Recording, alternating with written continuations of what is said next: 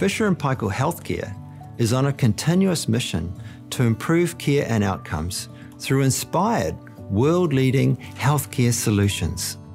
Within our organisation, we have dedicated team members working together to achieve a common goal: the next generation of care for the most vulnerable patient population, our children.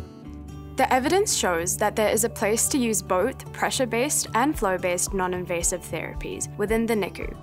With both therapy types being used, it is important to understand when you would choose one or the other.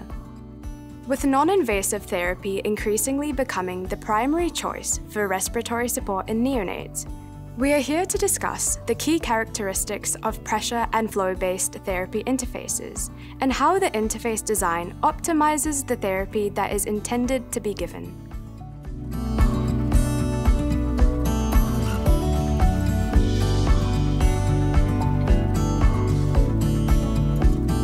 You would choose a therapy based on the level of support that the baby actually needs. A pressure-based therapy helps maintain a functional residual capacity. It also keeps the airways open and improves gas exchange, which ultimately reduces the work of breathing.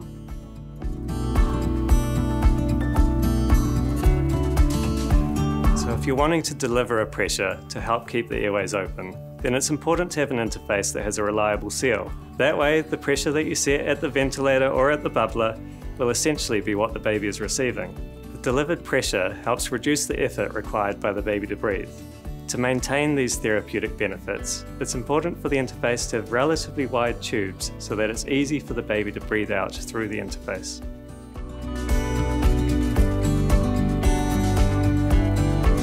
So if you're using a nasal cannula in a sealed situation, sealing into the patient's nares, then that will be forcing the patient's expiration to go back down through the tubes. That can result in a high work of breathing, undoing one of the key therapeutic benefits of pressure delivery.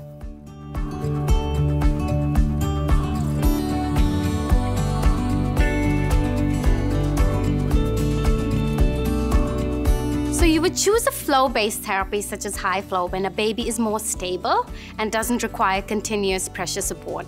The therapy helps with washout of anatomical dead space, which can help with the work of breathing. The interface design also helps to reduce nasal trauma.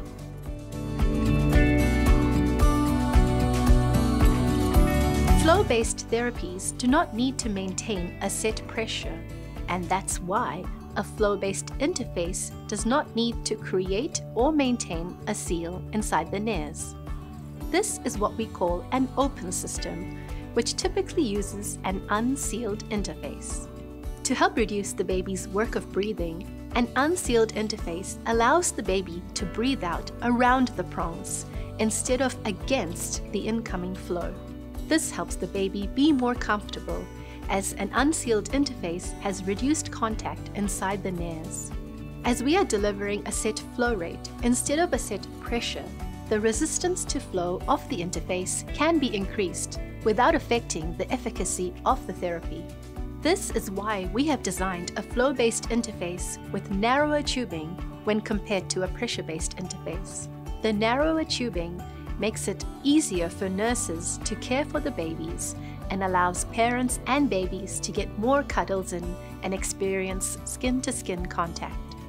At Fisher & Paykel Healthcare, our interfaces are meticulously designed and engineered to deliver intended therapies to the vulnerable neonatal population. Our dedicated team are continuously innovating to help clinicians improve their care and outcomes for their patients. To learn more about the neonatal care continuum and products we offer, head to fbhcare.com.